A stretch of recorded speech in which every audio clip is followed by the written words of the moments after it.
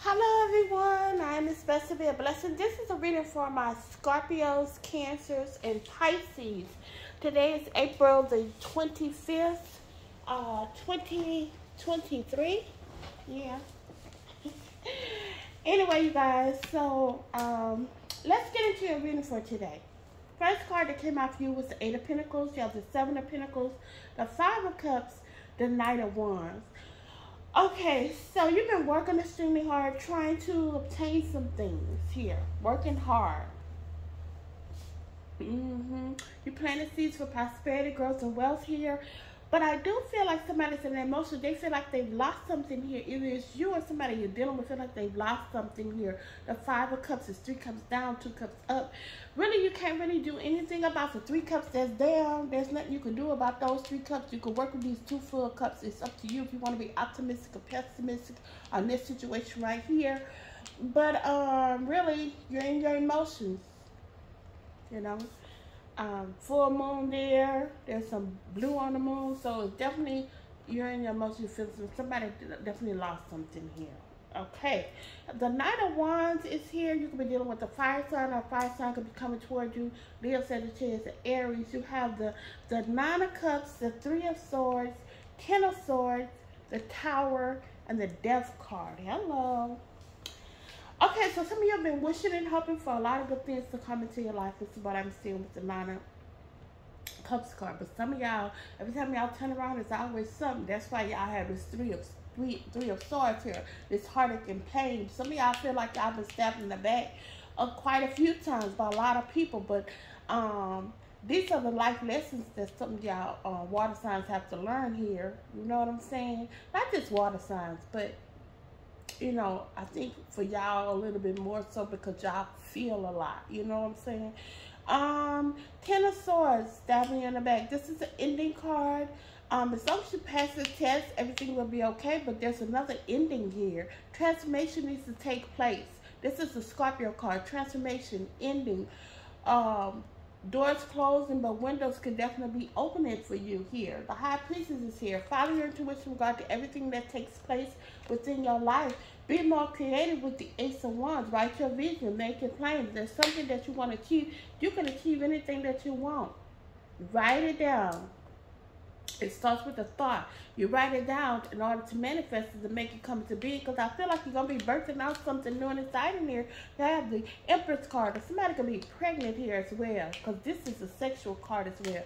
Lots of passion, lots of sex. Somebody's going to be pregnant here. Maybe a surprise pregnancy within a partnership. Because you have the Two of Cups here. Okay? Okay. You have the Nine of Cups. No, this is the Nine of Wands. Okay, so you're very guarded at this time in regard to a partnership. You should always guard your heart, mind, body, and spirit at all times. Some of you could be dealing with somebody from your past, or somebody from your past is definitely coming in. That's the card underneath the bottom of the deck. Let's see what else that y'all have over here. Okay, you have victory that's definitely coming in, and it's definitely you, water signs, with the Queen of Cups right there. Okay, but let's get back to your reading. You have the Sun card. There's some happiness on the way for you. Some of you could be dealing with the Leo. Happiness in regard to finances, because you got the Ten of Pentacles. You've been waiting for some money. Hello, your money's coming. You don't have to worry about that. And you're going to have a lot of emotional fulfillment and happiness when that does come in for you, okay? So the beginning of your reading starts out with you going through a life lesson. Plenty of life lessons, basically. But you've been working hard. You know, you're trying to do what you need to do in order to get to where you need to be.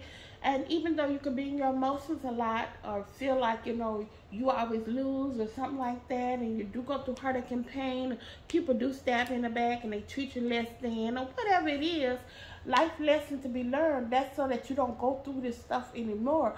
When you see somebody with the same characteristics as the person you was dealing with before, and you still go and be with them, then you need this to come into your life.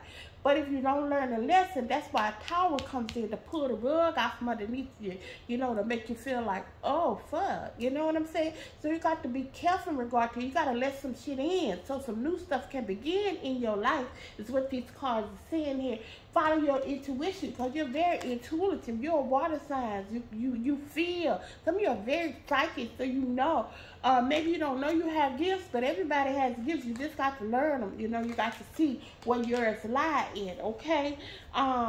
Be more creative here. Go ahead and birth out what it is. Somebody don't have to have a baby to be birthing out something. Sometimes people want to birth out a business. We can call that our baby. You know, whatever it is, birth it out. Write your vision. Make it plain. Regard to this partnership that you're feeling very guarded about, you need to see what it is that's causing you to feel guarded about this person.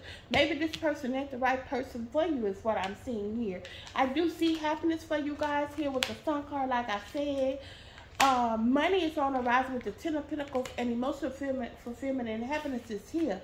All you gotta do is reach out and grab it. Like I said, underneath the bottom of the deck, it could be somebody from your past coming back into your life here that I see that you could be very victorious with.